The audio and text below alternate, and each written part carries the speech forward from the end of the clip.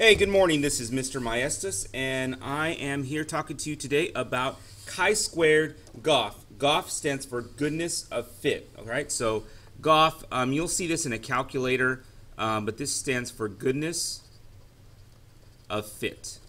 All right, and I'll explain why it's called goodness of fit in just a second through my example. So I'm going to go through an example and identify the key things that you need to do for a chi-squared goodness of fit test. And a little bit about how it's different from other tests. Okay, so here's my problem. At a certain school district, the transportation department has determined 22% of students walk or ride a bike, 28% get a ride from parents, 11% take their own personal vehicle like a car, 39% use public transportation or a district provided bus.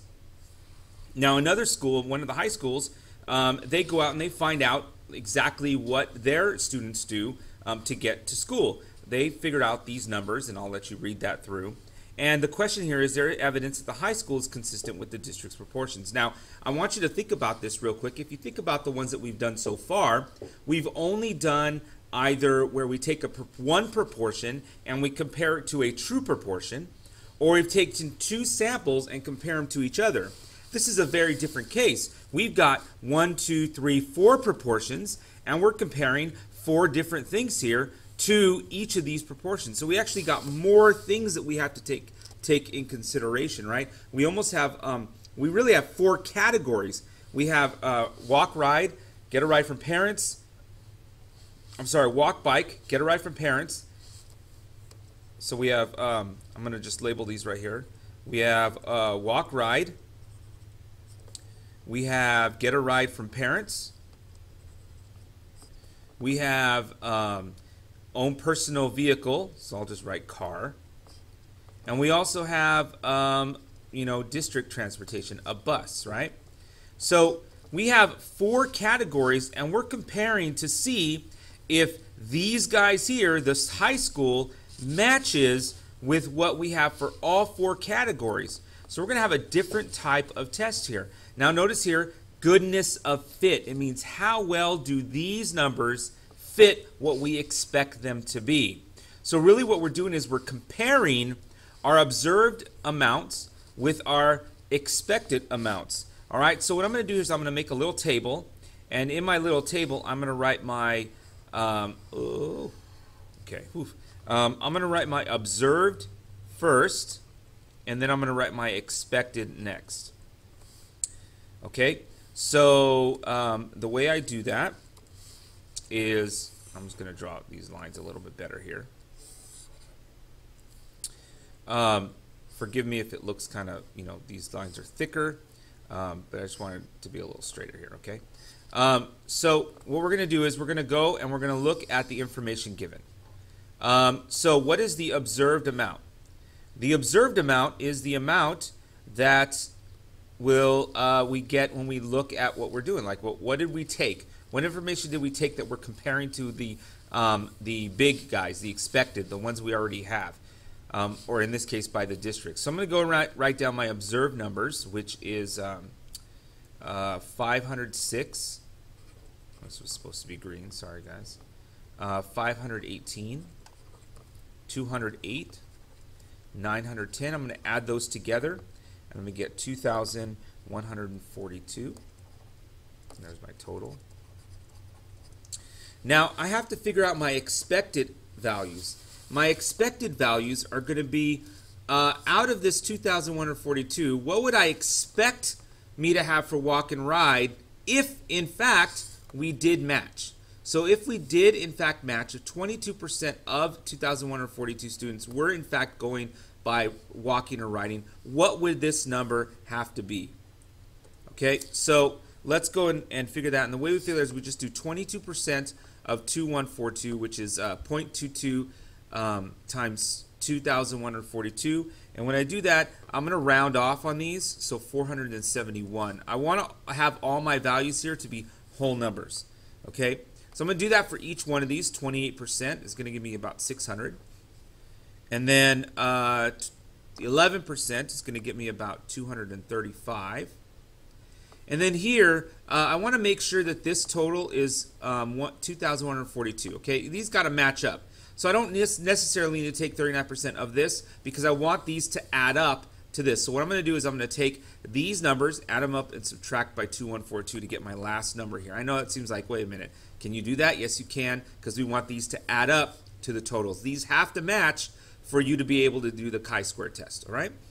Okay, so we're going to go through our mechanics in just a second, but I want to go through all the things that you need to make sure that you do in a chi-square test. So a chi-square test is just like any other hypothesis test we've done. We need to have our hypothesis, our conditions for inference, our mechanics, which is our table's going to get to that in just a second, and then our conclusion. Now, in our mechanics section, you know, a lot of times we'll be able to use some sort of technology, but I'm going to show you right now how to calculate the chi-squared statistics, so that way at least you have that. But most of the time, all you got to do is enter it in, and I'll show you a few places. What I might do is in the next video, I might cut this video in 2 pieces. So here's like kind of all the format and work that you need to do, and then in the next video, I'll show you just plugging this stuff into some calculators or some other forms of technology to find the p-value. So let's first start with our hypothesis. So our null hypothesis. So we got to remember our null is like not exactly what are we trying to prove, but what would mean no change, right? Our null hypothesis is about no change. There's nothing unusual about our numbers. So if there were no change, what would we expect? We would expect our numbers to be pretty much exactly like the proportions that the district provides.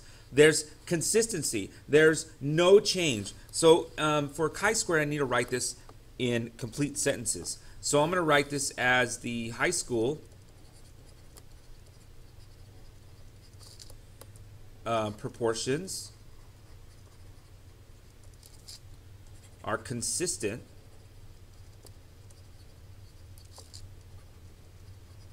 with the district, right? There's no change. I wouldn't expect anything to be different for my null hypothesis.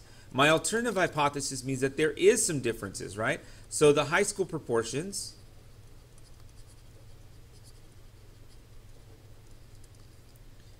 are not consistent. Like there's some, they're just not the same as we would expect them to be given the district's proportions. Let me see if I can write district here. Okay, so there are my null and alternative hypothesis. Now let me get to my conditions. Now my conditions are really just the same as all my other conditions, except the last one, of course, does change. So my first one, I'm not gonna write these all out in context because you should be able to do that already. Okay. So number one is random. Was my high school taken randomly? Were these people taken randomly? 2.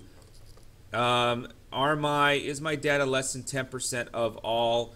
You know, less than 10%. This is less than 10% of all the kids in the district, right? Finally, third, you know, obviously we want to have independence within those, so sometimes we add this independence condition, depending on who your professor or teacher is. But the fourth one, which is the most important one, is called.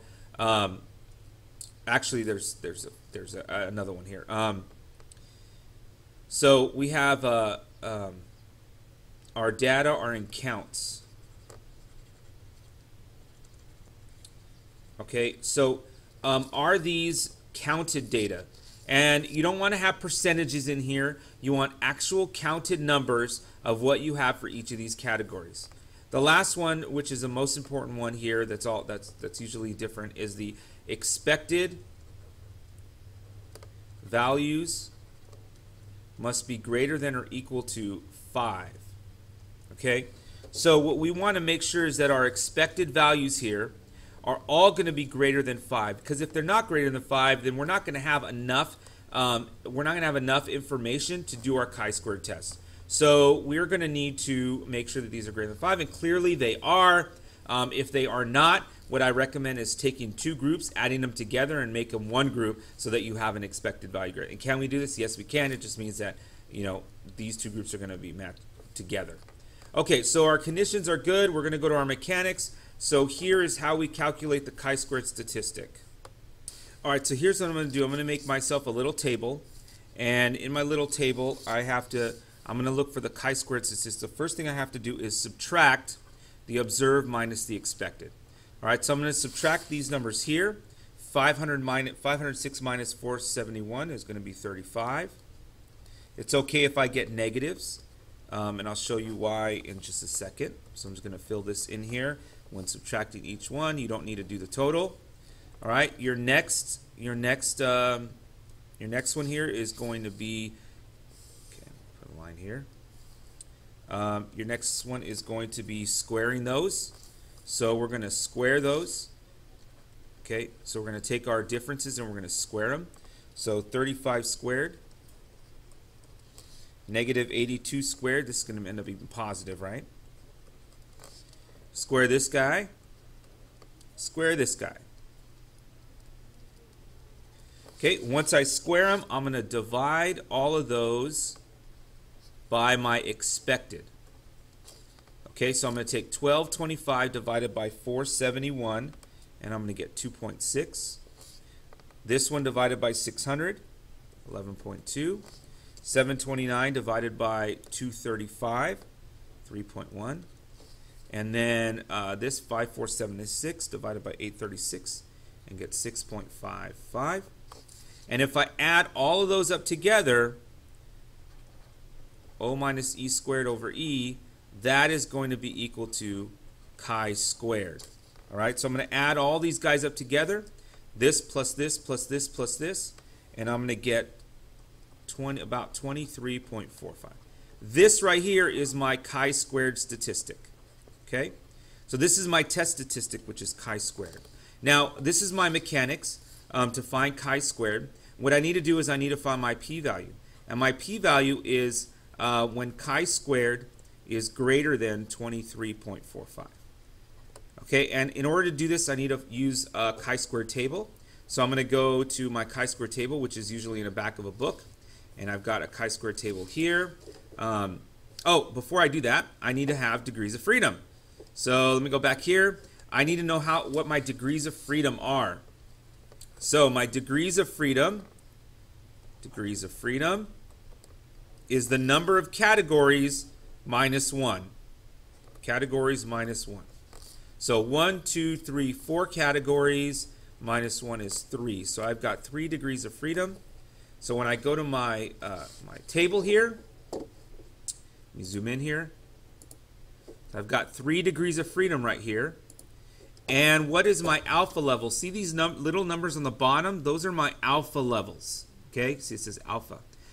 So I'm going to take an alpha level of 0.05 because I didn't really specify, and I'm going to go with 3 degrees of freedom. And my chi-squared, my maximum chi-squared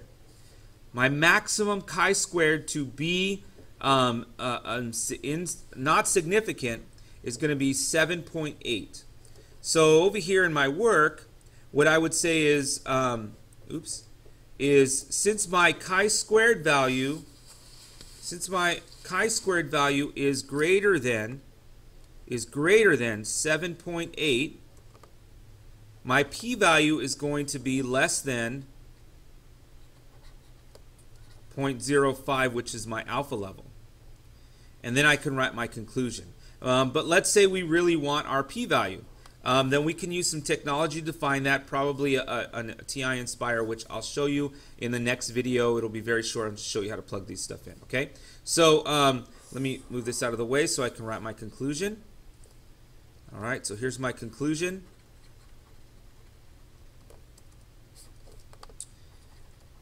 Since my chi-squared of 23.45 is greater than 7.8, which is my maximum chi-squared, we reject the null hypothesis. There is evidence that the high school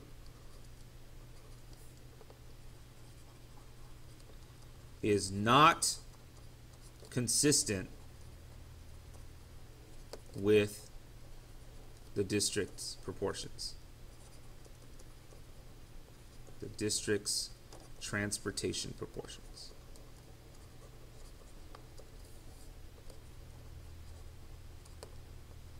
Okay, So there you go, guys. This is a chi-squared test for goodness of fit.